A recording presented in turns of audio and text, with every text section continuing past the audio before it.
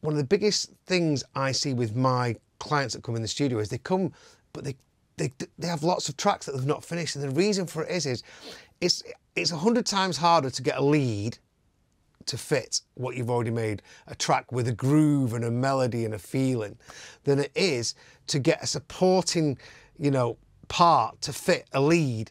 So even though it's the one thing we find the hardest and we don't want to do, always start with the lead. Always start with the lead, and then it's going to be easy to make the tracks. When I made Now You're Gone with James Reynolds, we didn't do the vocal first. We made that percussive sound. We got that lead and we went, that's great, that's killer. You know, that's one of the elements out of that track that to this day people say, oh, how did you make that sound?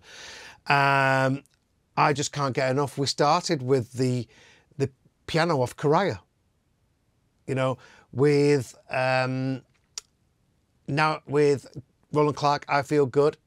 He sent me that vocal. We reworked the music and made it all around the vocal. And then it's easy to make great tracks, because if you've only got a lead and you go, you know it's amazing or it's not amazing because it's grabbing, you go, oh, wow, this is a great lead.